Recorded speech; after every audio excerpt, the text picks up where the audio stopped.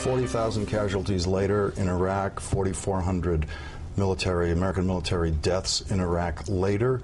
Would you say that is the single biggest miscalculation that the Bush administration made, that Saddam Hussein had weapons of mass destruction and must be stopped by those military men who went in there and found no weapons of mass destruction? Saddam Hussein was a threat. He had used weapons of mass destruction. But we now know he wasn't a threat. This was not...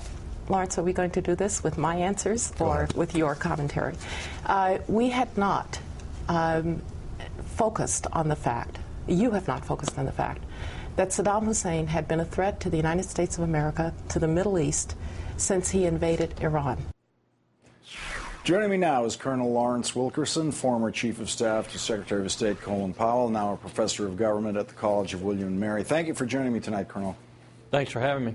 Colonel, it was a very frustrating discussion trying to get Condoleezza Rice to respond to questions knowing what we know now. Whenever I would introduce what we know now, that, for example, Saddam Hussein was not a threat, she would revert to 2001, 2002, and never address how to look at what we did in Iraq based on what we know now. Is that your experience in talking to other people in the administration, or are other people in the administration willing to acknowledge that what we know now would have changed completely what we did in Iraq? It is my impression for most of them. I will say this, that my boss, Colin Powell, has some reservations about what we did. You got to remember, too, that Condi Rice was batting above her weight. She was surrounded by 800-pound gorillas. Colin Powell on the one hand, Donald Rumsfeld, Dick Cheney on the other hand. And she had a choice to make. She could try to discipline those 800-pound gorillas, which is what the NSA is supposed to do, or she could back off from it, build her intimacy with the president, and become Secretary of State.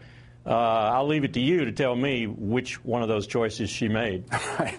I kept trying to get at this issue of Saddam Hussein as a threat, and the distinction I tried to draw is, was he a threat to New York, especially on the day where we were marking 9/11? We have the death of Osama bin Laden, the president coming to New York, the attack on New York.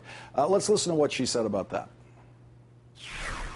Do you think he was a threat to Lawrence, New Yorkers? You obviously have a very different view than the UN Security Council. You obviously have a very different view. To New Yorkers, you obviously have a very different. You obviously have a very different view than those people who were flying the no-fly zones, like the soldier who's in my class at Stanford, who was shot at by Saddam Hussein. So you may not view him as a threat. Most of the world did. Colonel, in whatever way one would describe the threat of Saddam Hussein, did he represent a threat to the lives of anyone living in the United States? I don't think so. To Kuwait, to Saudi Arabia perhaps, and he was balancing Iran, something we have to do now because we took him out. I think the most preposterous thing I heard at Langley at the CIA when I was preparing Powell for the UN presentation in 2003 was that Saddam Hussein was going to fly little airplanes off, tramp steamers off the east coast of the United States, and those little airplanes were going to aerosol spray chemical and biological weapons on the United States. I almost fell off my chair when I was briefed on that by analysts out at the CIA.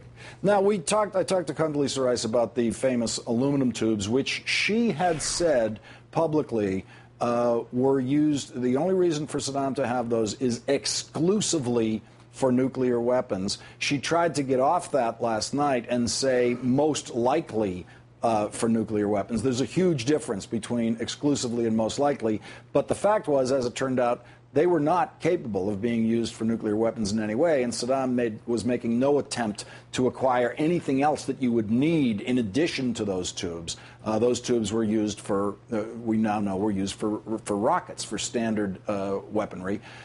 It's clinging to those kinds of details in the face of what we know now that is just so frustrating in trying to talk to her.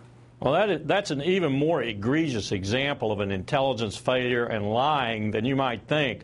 I've discovered doing my research post-2005 that what we had when we had the interagency meeting, the interagency intelligence meeting with George Tenet in the chair, was we had an orchestration by the CIA, by the DCI himself, apparently, to keep the Department of Energy man who dissented majorly against this interpretation of the aluminum tubes from coming to that meeting. And they succeeded. He was not at that meeting. And so George Tenet was able to get, without any opposition, an intelligence community consensus that excluded DOE that the tubes were for an active nuclear program. Had I known that at the time, I would have done what I wanted to do. I'd have walked out of Langley and told the Secretary of State he could prepare his own presentation. I want to go to something David Kaye said in Bob Woodward's book. It's one of the most famous quotes in Bob Woodward's book. David Kaye being the weapons inspector we sent into Iraq to try to find this stuff after the invasion.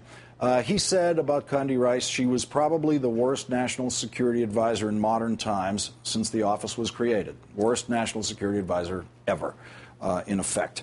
I've thought about that. I've thought about the national security advisors we've had. It's not as if we've had a tremendous amount of great ones with great accomplishments to show, but it's hard to think of anyone who delivered a worse performance in that capacity than Condoleezza Rice.